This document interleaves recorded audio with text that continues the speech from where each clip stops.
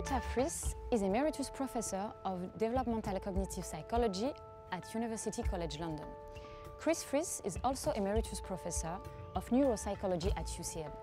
They both are visiting professor at Aarhus University and members of the British Academy and the Royal Society. The two researchers are comrades in work, but also in life, as they have been married for 50 years. In 2014, they received the Jean Nicod Prize, for which they came to Paris to give the 4 Jean Nicod lectures on what makes us social at the Département d'études cognitives of the École Normale Supérieure. This prize is a reward for all their work on social cognition. As both researchers fascinated by the human social capacities and handicaps have devoted a large part of their research work to study pathology marked by a profound social failure. Chris, with his long-lasting interest in schizophrenia and the implicit and explicit mechanism involved in social cognition, and Uta, with a large part of her career devoted to the study of autism from a cognitive point of view, of which she is one of the pioneers. The 2014 Jean Nicod Prize and lecture provided inspiration and funding for a new project, a scientific graphic novel named Two Heads, where 2 neuroscientists explore how our brain works with other brains. In this book, written with their author son Alex Frith and illustrated by the artist and graphic novelist Daniel Locke, the charming cartoon couple of researchers takes us on an ingenious and fascinating journey through their lives, their work and their colleagues, friends and students.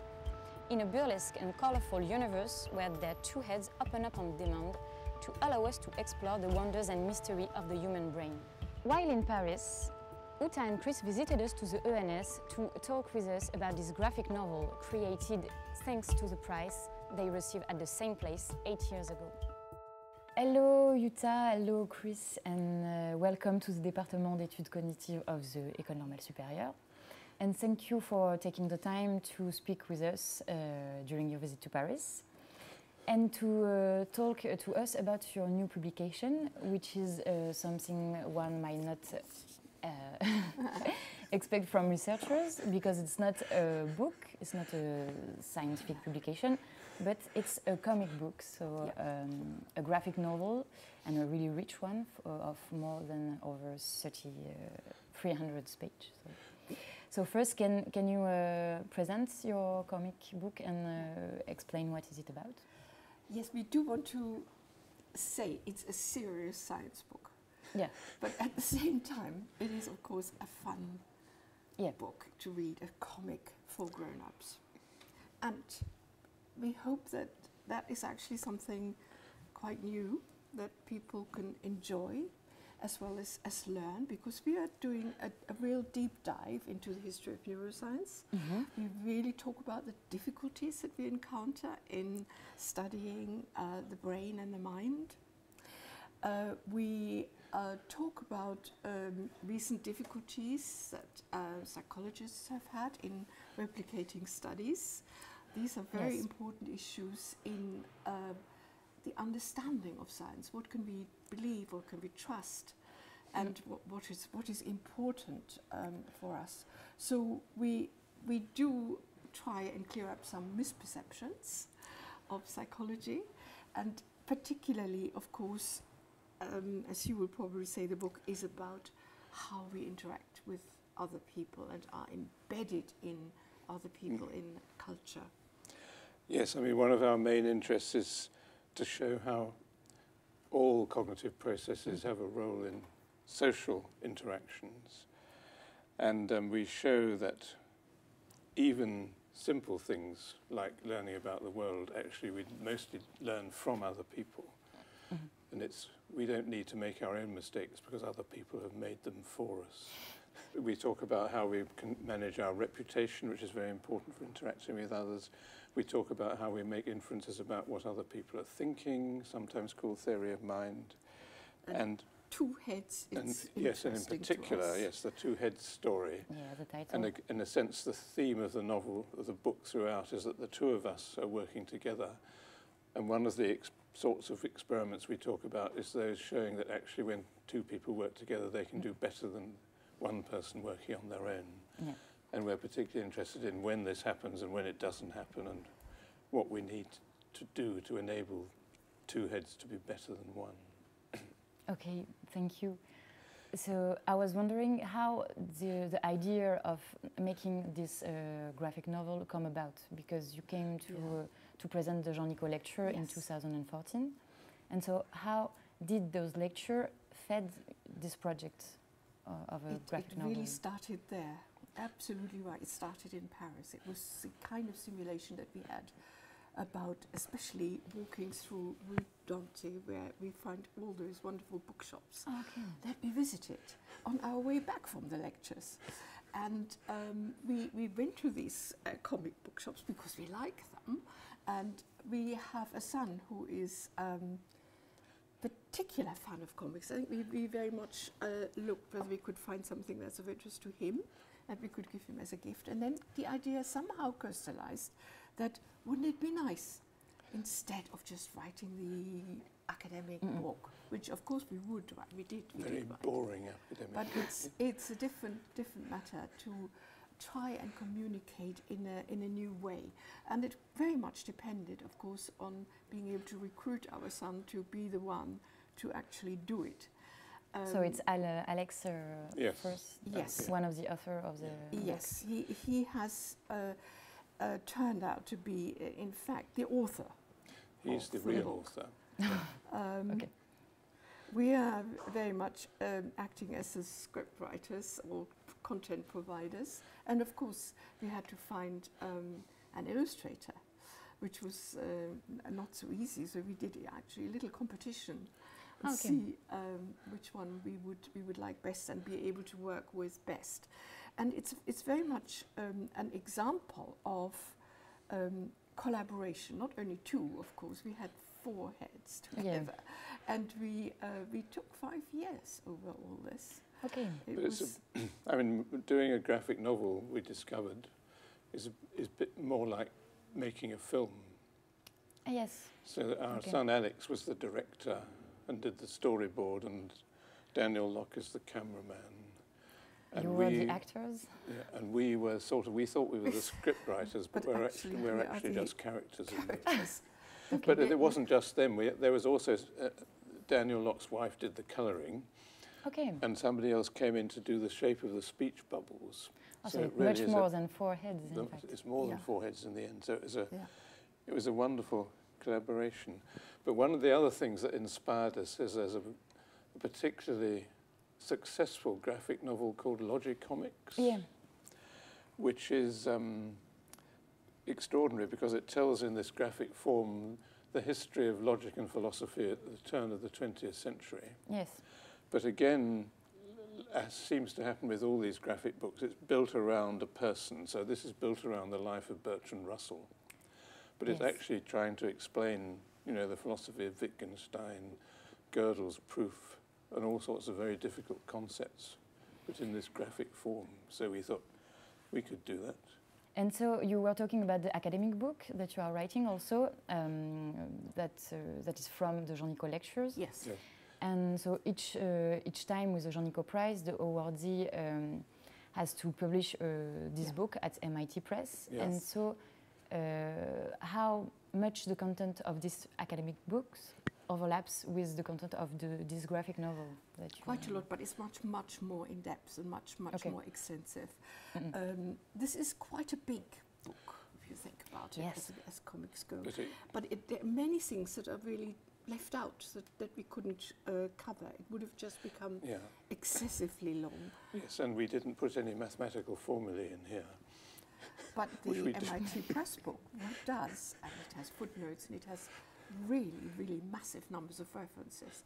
But one of the new things for a comic, we think, is that this one has references at the back. Yes. Which is... And footnotes also. And footnotes also, that's true. So we very much like the idea that the evidence for many of the slightly light-hearted things that are expressed in the comic. Now, once you've bought this book, you then have to buy the MIT book as well. Exactly, to complement your knowledge. Maybe it's not the same public. But if you want to check out whether you can rely, whether you can trust the science that's presented here, you will get the backup. And that's what we really wanted to do, to make clear that you do need a lot of evidence, and you do need to consider these very frequent failures of replication and what they might mean. Yeah, you talk about it a lot in your book, and this is really interesting, because sometimes when we read some comic books about science, it's always about the results and not about the way the results were made, and the difficulty of making good science. Yes. I guess that's one of the themes of the book, is trying to explain how science works, what people actually do. That's why we are the characters who present maybe also the frustrations or the difficulties. But we also try and show cartoons of the people who actually did the experiments. Yes, these cartoons of real people. I was also wondering if maybe the fact of making this graphic novel brings something to you personally, and maybe also to your research work, like having to rethink your work in another way or with another angle. Well, for me, it's very much about science communication. I have been very concerned with often very sort of hyped presentations of experimental results and simplifications that are just not supportable. And it seemed that I gained an insight into how one could really do that in a form that's much more accessible, and that tells you about the possibility, having a simple picture and saying something, and then, unraveling it a bit. So that to me has been important. I mean, I think science communication is something that we really need to still work on. It's not something that you do take for granted will always work. You can do the research, and even for other researchers to know about it, you have to communicate it appropriately, but even more so for the general public. But I mean, one of the good things about the collaboration, of course, is that Alex and Daniel, that is the director and the cameraman, don't know anything about this topic. Yes. So we had to explain it to them. It was the first step. And that was quite a revelation to some extent. We were quite surprised sometimes that it wouldn't the bits that they didn't get and the bits that they did get were not what you would expect. And the other thing that struck me is, of course, there's this extraordinary difference between when we give talks. If we give talks, they're all PowerPoint or Keynote or something. So there's pictures all the time, and you base what you say on the pictures that you're looking at on the screen. But when you write a paper, or even write a book, there are very few pictures, and for example, you're not allowed to have colour by most publishers. Yes. And so we were thinking, why can't we write a book which is full of pictures? Because that's how we present it. Yeah, this was one of my questions. Like, what do you think about graphic novels as a way to communicate science? And did you maybe while writing the book, find that with some anecdotes in particular or some concepts, the drawing were particularly efficient to add some? I think there is an example, to me at least, that is the example from one of the earliest comics that I know of in 1850. The German writer and illustrator Wilhelm Busch wrote a story about some naughty boys, Max and Moritz, very well known to German children and also to our children. And he gave rise to countless comics about naughty boys, like the Peanuts or Crazy Cat or many other such comics. But one page sort of stuck in my mind, one panel of one of his stories. And this, by extraordinary coincidence, was the same panel that inspired Heinz Wimmer and Joseph Perner to develop a test for this idea of theory of mind, attributing mental states to other people, which is known in English at least as the Sally Ann test. Okay. But it's really Max and the chocolate test. Yeah, it's Max and Moritz. And it comes from the Max and Moritz panel, which shows everything in one it really explains that when you look at a picture, this image, you automatically have to understand what's in the mind of the naughty boys, what's in the mind of the woman who's being tricked, what's in the mind of the dog of the woman, included. Which we will show you in a minute. And all of this for the reader is actually effortless to do and combine together and to laugh about it. The really interesting thing is that this is a very humorous story.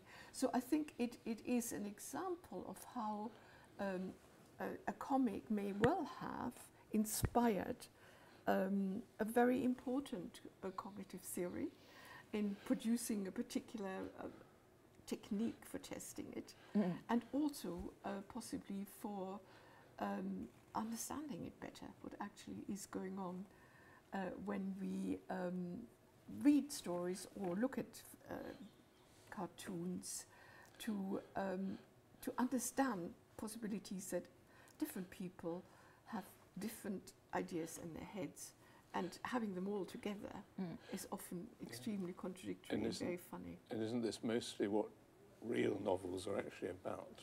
Yeah. Thank you. Do you have maybe one anecdote or psychological concept, or maybe a study that you particularly like in your book? Yeah. Yes, like the one I was. share? Yes, we talk about reputation management. Yeah. And so, for example, you give more money to charity if people are watching you. That's sort of well known. What I didn't know, and was fascinating, the same thing happens in fish. Okay. So these cleaner wrasse, which clean the bigger fish, they clean better if there are other big fish watching them. And they do various tricks to try and regain their reputation if they've lost it. So, and I guess the message is, I don't think the fish are doing it the same way as we do it, but it shows that the reputation is a very important thing that's going to evolve in all sorts of different levels. So that was my favourite. Yeah, and I was very impressed by the studies, again, I didn't know them before, of the importance of gossip. You know, we always think of gossip as a bad thing. You know, we sort of used to saying, oh no, I don't want anything to do with gossip. I want to use my own observations. You know, not what I get from unreliable other people. Well, numerous experiments have shown that we're far more likely to trust what we hear about other people than we trust our own observations.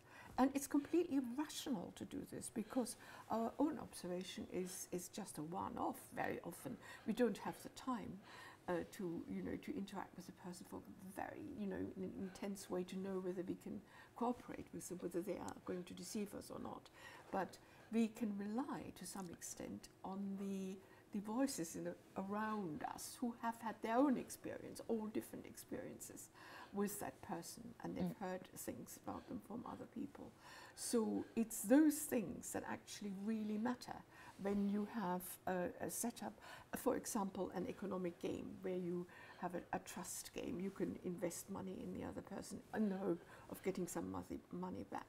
Now, if you heard something about that person, just a little bit negative, you will be less trusting.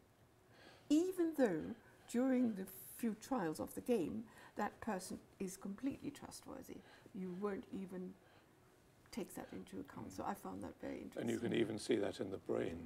So if you're measuring people's brain activity while they're playing the trust game, if the person they're playing with is trustworthy or untrustworthy, you see lots of activity.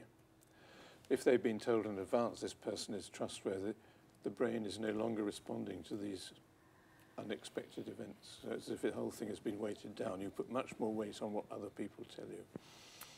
Okay, really interesting. Thank you. So I was also wondering what does working with two heads bring to you, and also is really working with two or more heads more efficient or always better than working with only one head? It's much more complicated, yes, Yeah. much more complicated.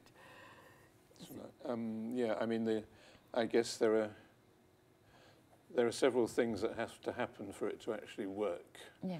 But it's mostly covered by the word alignment. So the two people or the more than two people have to be aligned. But this is in all sorts of ways. So, for example, they all have to have the same goal. Okay. But they also have to be aligned, and they also have to have roughly the same abilities. So, for example, their experience showing if you're working with one other person who's much less able than you, this may pull the pair down. But if they're both roughly equal, then they can do better than each one on their own. And this is partly due to you have to be aligned in the way you talk about the results. So one of the ways this works is confidence. So, for example, on a trial-by-trial basis, you have to make a decision what was the right answer.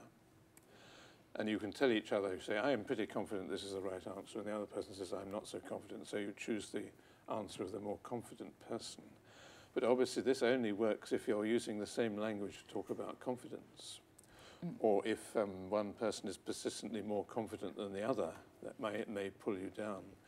And what is fascinating is these results showing that we seem automatically to adjust the way we talk about confidence because of the way our partner talks about confidence. So if you have a less confident and a more confident person on their own, when they work together, the less confident person ups it and the more confident person downs it. So another example of alignment, but at a different level. You can have alignment, of course, in herds of animals, for example, that they go in the same direction. But and people go in the same direction. Yes, but that also works. So the reason that, say, a shoal of fish can follow a very small scent to go in the right direction is because they all have a very small, on their own they wouldn't be sufficiently accurate. But because they're all together and they align the direction they swim in, this actually enhances the signal. They can average out the noise. They average out the noise. I was also wondering if maybe there are, with your two different heads, maybe sometimes you disagree or there are some scientific issues where you are not totally in Well, one alliance. of the themes in the book, of course, is differences and diversity. We actually really believe that when groups of people work together, they benefit from diverse skills and expertise and different ideas and indeed different backgrounds. And I think we do get new ideas and different input when we listen to these differences. When we are too aligned, it is very often a kind of we get into a local minimum. We can't really see the bigger picture or other possible solutions. So in our case, we have a few sort of pet differences, don't we? One we cultivate a difference that it's about, you know, nature nurture a debate where we all know it. She thinks it's all nature. Yes, but we all know that there is interaction all the time. It isn't like one and all the other. But I'm sort of always speaking up for nature and for evolution and for a sort of biological basis. It's all culture. And Chris is very much speaking up for culture and the environment. So there are lots of differences that arise from that as well. But it's slightly not entirely serious. Yes, but even it's very serious. But anyway, I mean, slightly related to that is the idea: what is human nature at its base? And there's one idea that we're basically competitive, what would you say, selfish, and we have to use our high-level, controls to stop us being selfish. That's one version. And the other version, which I believe in, is that we're actually at heart altruistic. And in fact, we use these high-level, or politicians in particular, use the high-level control things for saying you shouldn't be altruistic. These people are evil and you should get rid of them, sort of thing. So there's a slight argument there. So I think we're basically altruistic, but this is sometimes perverted. Yeah, so I like the idea, of course, that we are basically altruistic, but I'm constantly reminding Chris and saying, you know, but why then do we have all these wars? What's going on there? And of course, one of the big chapters in this book, and certainly in the MIT book, is the tendency to form in-groups and out-groups, which seems to be absolutely baked into us, and indeed other animals too, as far as we can see when that's been tried. And it seems clear advantages there, but of course there are also very, very bad consequences that have to do with, you know, aggression and competition. We also have another theme, perhaps more in the MIT book. I was going to say, yes, but this was started a long time ago, but the MIT book, a lot of the writing was at the beginning of this COVID problem and the lockdown, and it struck us an enormous amount of altruism emerged at the beginning of the lockdown, with people helping each other, people wanting to interact. I can't remember, you know, the number of people using Zoom went up by 1 million or something. And people were offering, you know, to do shopping for their neighbours and quite spontaneously, and that was very sort of heartwarming. Your comic book is, while being really rich in the content and really serious, is also extremely colorful and joyful and often really, really funny. And so it talks to a really wide public and even the youngest, because we know someone here who is named Tristan, who is a 9-year-old boy, and who read your book from beginning to end, and who have some questions for you. Oh, that's really great. First of all, I really enjoyed this book because it has the right balance between information and fun. Good. To start with, I would like to know if what you describe is true for the children's brain or only for the ones of adults.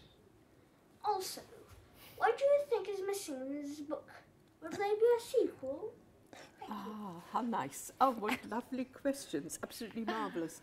That is... And those are good questions. Yes. Absolutely brilliant. So what is it true for children's brains? Most of what we say in the book is true for children's brains, but children's brains, just like children's bodies, are not completely mature. And there are things that happen in the brain, certainly throughout childhood and probably even up to 20s, where the brain is maturing. And there are some things that very young children certainly can't do, and older children will be able to do, and a few things that older children can't do, but adults can do, or at least can do better. But so in that sense, there are differences, but most of what we talk about in this book would apply to children as well. We do occasionally ask the question, what happens with, when does this all start? Yeah. What happens with young babies? But we don't do it systematically, I think. So that is possibly a reason for another book that actually really looks at the changes that happen over a lifetime. We could even add the question, what happens when you get older? Yes. You get old like us. What do we lose? Or is there something that we because it used to be believed that the brain stopped developing at 16 and thereafter that it was downhill and that neurons started dying off. And we don't believe that anymore, and we think, having reached the age of 80, that our prime is yet to come. But I think the other thing that's missing from this book is there's not enough maths. Okay. Yeah, and there should be a whole book about the computational mechanisms. Yeah, but we don't yet know how to make that fun. Yeah, that's a tough one. Yeah. So maybe a sequel about competition. A sequel, I think the one that talks about development over a lifetime would be a very nice idea. I think that's something to think about. Do you think a book was more about culture, about the different cultures and how that would be interesting too, because we only give just a very vague examples about how we react to people from different cultures. And there's a lot more that's relevant today. There's going to be a sort of sequel that will not involve us, because, as we said, the book is basically written by our son Alex. And he is now working on a book which would be much more about how science works. Which he would interview, say, 6 different scientists in different disciplines, explaining how they do their work. Okay. And because it's graphic, he's going to have a different illustrator for each section. Okay, thank you really much for your answers. I think Tristan will be delighted. Thank very you good for his questions. They're really excellent. And thank you again for coming, and I wish pleasure. you a good trip to Paris. Thank you very enjoy much. the weather. Thank you very much for having us here and That was fun, yeah. talking about this book.